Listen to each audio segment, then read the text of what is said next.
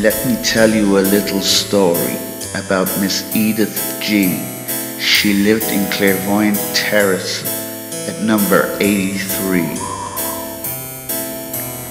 A slight squint in her left eye. Her lips, they were thin and small.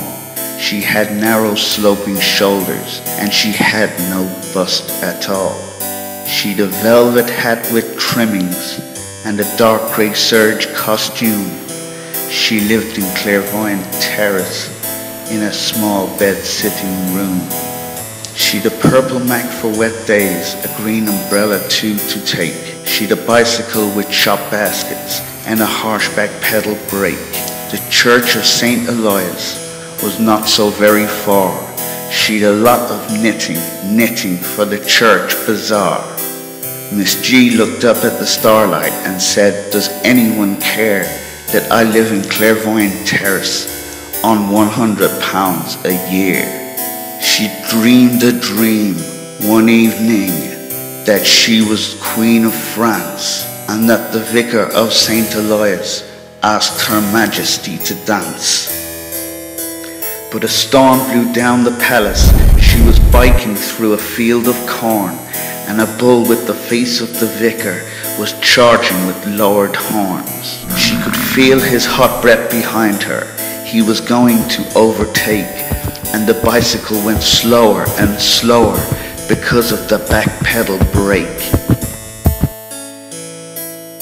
Summer made the trees a picture, winter made them a wreck. She passed by the loving couples, she turned her head away. She passed by the loving couples, and they didn't ask her to stay. Miss G sat down in the side aisle. She heard the organ play, and the choir, it sang so sweetly at the end of the day. Miss G knelt down in the side aisle. She knelt down on her knees. "Lead me not into temptation, but make me a good girl, please." The day and night went by her like waves round a Cornish wreck.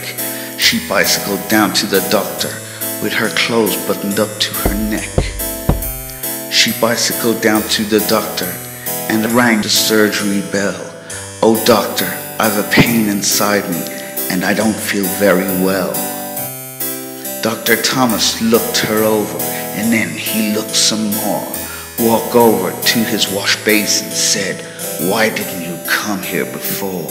Dr. Thomas sat over his dinner, though his wife was waiting to ring, rolling his bread into pallets, said, "Cancer's a funny thing. Nobody knows what caused it, though some pretend they do. It's like some hidden assassin waiting to strike you.